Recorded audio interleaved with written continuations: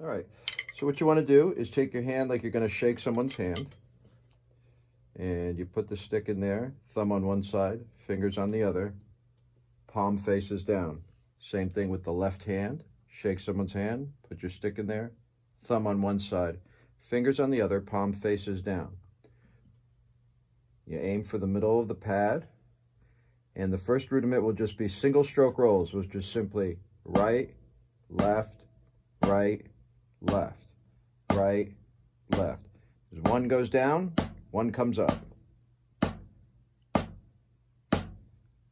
The second rudiment we'll learn today is the double stroke roll, which is simply right, right, left, left, right, right, left, left. With each hit, you think about that rebound like you're bouncing a basketball.